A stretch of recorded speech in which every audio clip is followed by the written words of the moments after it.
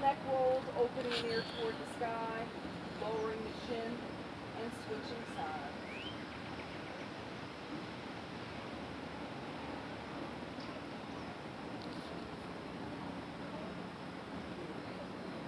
Good. Head back to neutral. Exhale, fold forward. Wrap your hands around your feet. You can lower the forearms into the inner shins or inner knees, providing a little downward pressure.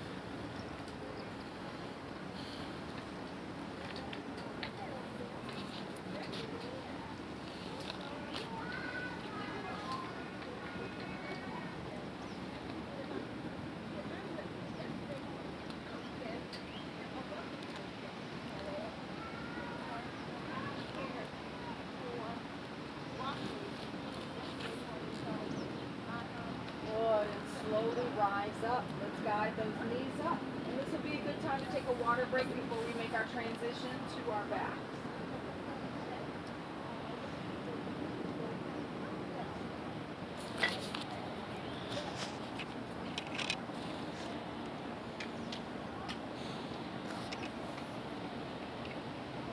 And just make sure that you have enough space behind you. Extending through the arms, slowly, gently, softly begin to unroll and just slide the hands underneath the head, interlacing the fingers, elbows open wide. One at a time, bring the knees into the chest and cross at the ankles. And on an exhale, we're going to lift the head and shoulders to engage the abdominals. Inhale, return to start. Exhale, lift to engage. Inhale, slowly lower. And just taking your time, without rushing or racing.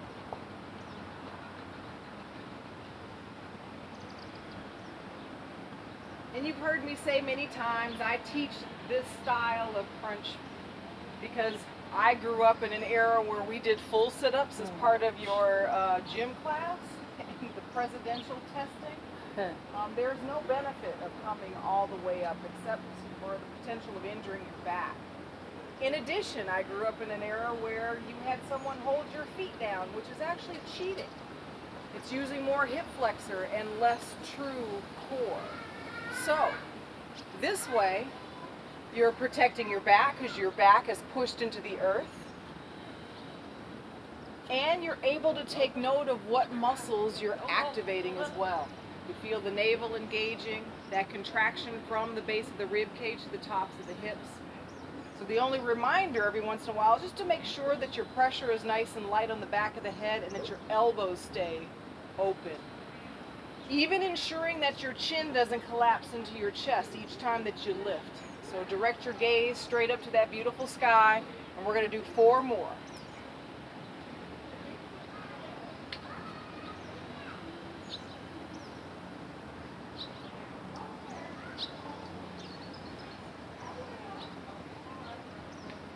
Now as you make your way to that 4th round, I want you to lift and hold it. Make sure you're smiling with your eyes. Still breathing deeply, even though we hold a position, we never want to hold the breath. Hopefully you're starting to feel the muscles heat a little bit more with that isometric contraction. So we're going to make it dynamic again. Give me 3 rounds. Inhale, release the head and shoulders. Exhale, lift to engage. Inhale, lower. Exhale, lift. Inhale, lower. Exhale, lift and hold. Again, back pushing into the earth, neck nice and long. No cheating by pulling on the head. Good. Inhale, release. We're going to lift and lower for 2. Exhale, lift to engage. Inhale, lower. Exhale, lift and hold.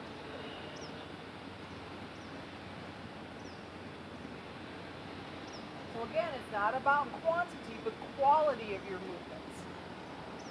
Inhale, release the head and shoulders. Exhale, lift and hold.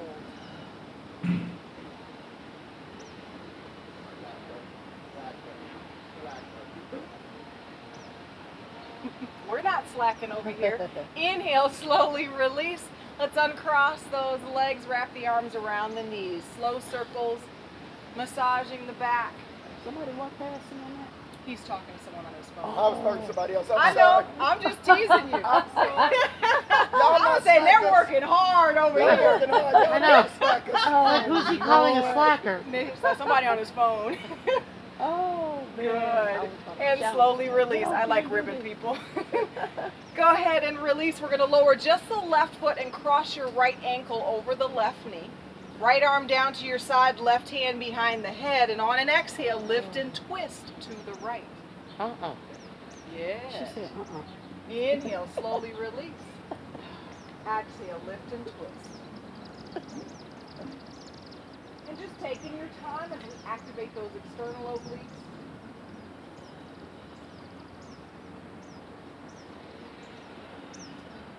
Again, leading with the shoulder. And the external obliques don't fatigue in the same manner as the rectus abdominis and transverse abdominis. But still keep the effort there. Getting 3 more.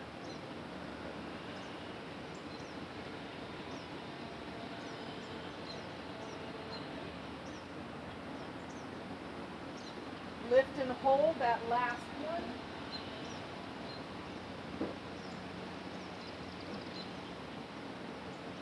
Nice. Inhale, slowly release. Keep the legs crossed. We're going to lift them as a unit coming into our pretzel stretch. Holding on underneath that left thigh. Using the strength of the arms to pull in. And again, we're aiming for a nice stretch in the glutes, the IT band.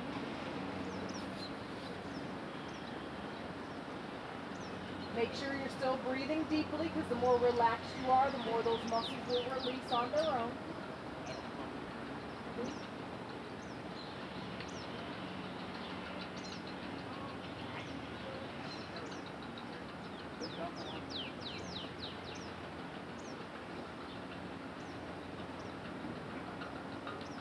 Good, and slowly release.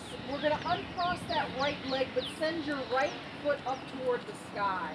Maintaining a slight bend in the knee, and we're going to hold on anywhere along the length of that leg. If you have a yoga strap, you can even wrap it around your foot, or you can reach for the bind of your big toe. Providing just enough pressure to activate the stretch response. And remember, stretches should feel like mild tension. It shouldn't be painful. Even though yoga is a gentle fitness modality, there is still room for error and injury, believe it or not. And the most common areas are going to be the shoulders, the lower back, and even the hamstring.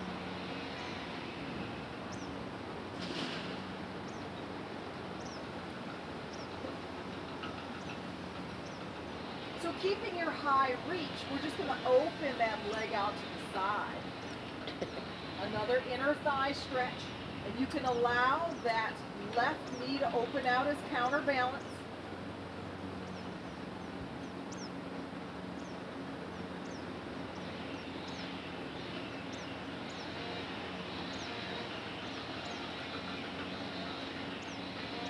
Good, and return back to center. We're going to lower that right foot and just switch sides, crossing the left ankle over the right knee.